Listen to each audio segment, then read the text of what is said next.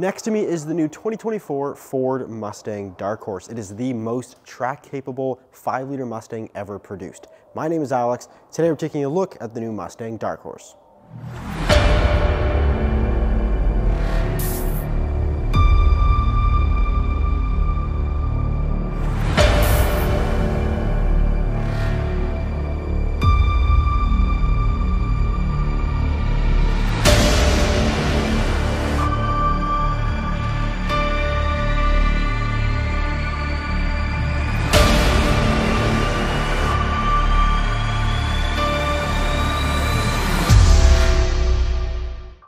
This here beside me is the 7th generation of America's favorite muscle car. Released back in 1965, this is the 7th generation, codenamed the S650, and the new Dark Horse variant is the most track-capable 5-liter Mustang ever produced.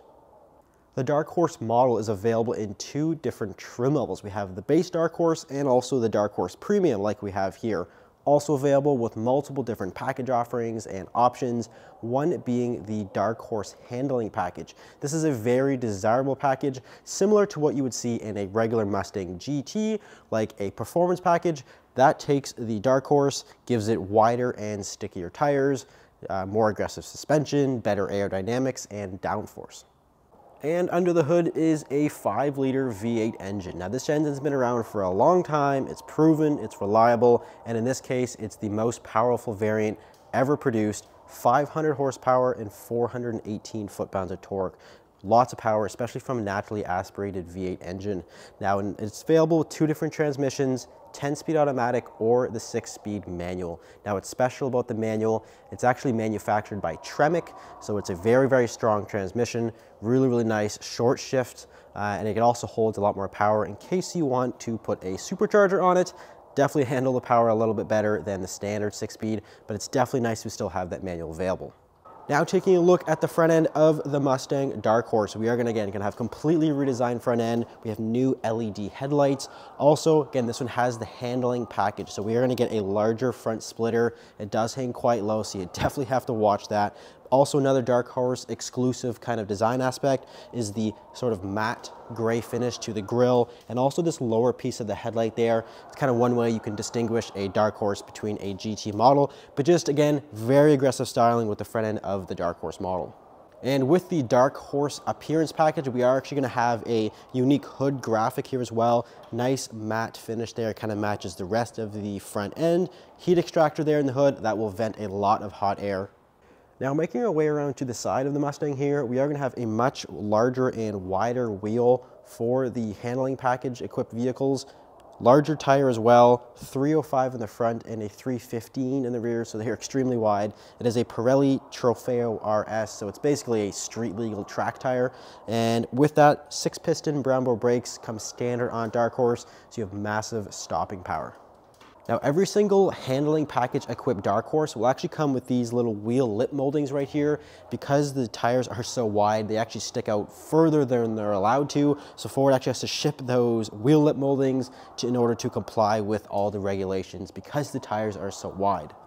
Now, where does the Dark Horse actually sit in the Mustang lineup? So this actually replaced the old Mustang Mach 1 that was available for the previous generation Mustang. Very similar key aspects with the wider tires that were available, and they were meant to be more track focused. So this actually replaced the Mach 1, but this is meant to be a sort of middle ground between a Mustang GT and the top of the line Shelby models. It's also only available as a fastback or a coupe, as most people call it. There is no convertible option of the Dark Horse.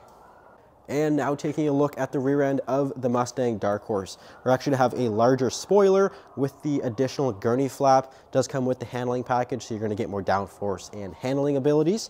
The rear diffuser is also larger for the Dark Horse model. It's going to include the active valve exhaust, which is standard on every single Dark Horse. The sequential taillights are also still present here, which look super cool. And of course, that exhaust sounds fantastic. Take a listen.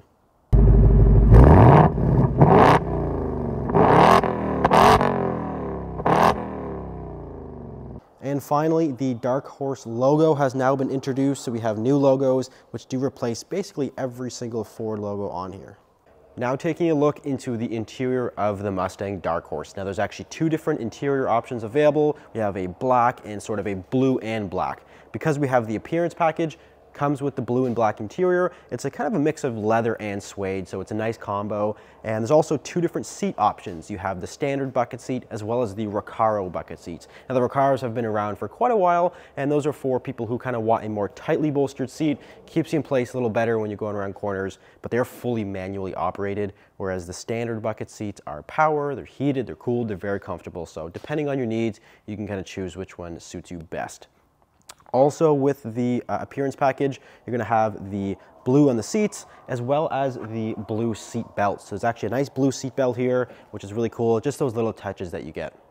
And now in the driver's seat here, I mean, just a really nice interior. You know, you got the new dash layout with the dual screen setup, very intuitive, a lot of technology packed into there for sure.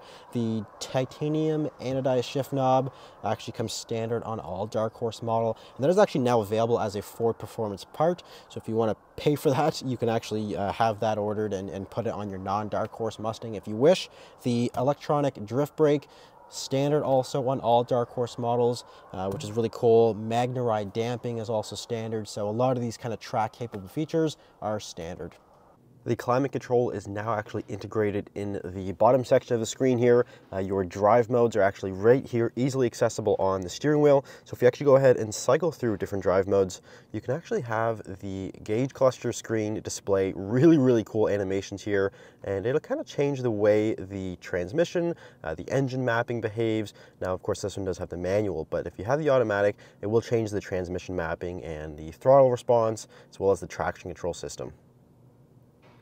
But I do want to dive a little bit deeper here into this center screen, because this is really the focal point of the new Mustang. There's a lot of really cool information integrated now in the screen. So this is going to be your home screen here. You do have navigation system and the radio and phone settings there. But if you go ahead and click features, you have the new My Mustang. Now this is also accessible through this button right down here. You can also use kind of a shortcut. But if we click My Mustang, this will bring up some of the performance gauges and also some of your driving performance data. So right here in the lower right-hand corner, you're gonna have your exhaust modes. Again, that active valve exhaust does come standard now on all Dark Horse models. But starting here at the top, you're gonna have track apps. Acceleration timers, you have brake timers, you have lap timers, all kinds of different timers and shift indicators. On the right side here is going to be your drift brake control. So again, this is the new electronic drift brake and parking brake that kind of acts as two different things there. And then you're going to have line lock system for doing a burnout at the drag strip. Launch control also is now standard on Dark Horse. You can actually change the RPM as well. It has quite a wide range, up to 7,000 RPM in case you want to do a 7,000 RPM launch. Got your rev matching right down there for the manual transmission. And then we'll go back, you can have auxiliary gauges as well. So this is really cool. You can change the gauges up if you want to go oil pressure, you have your battery voltage there and a G meter right in the middle.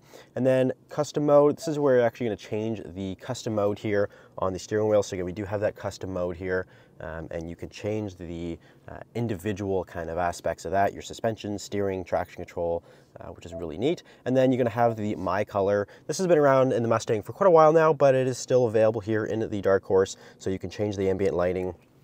And then the cluster theme. This is where you may have seen this in a lot of different press videos with Fox body kind of design there for the gauge cluster. That looks super cool for those people who want that kind of heritage feel to it. It is now available. So this new center screen here is really cool. And the Dark Horse Premium does come standard with the 12-speaker B&O sound system. So if you're looking for that premium sound, you're going to have to go with the Premium. But that'll pretty much do it for this video. If you're interested in a Dark Horse model, you can give us a call. You can visit our website, mcpheeford.com. Thanks for watching. We'll see you in the next video.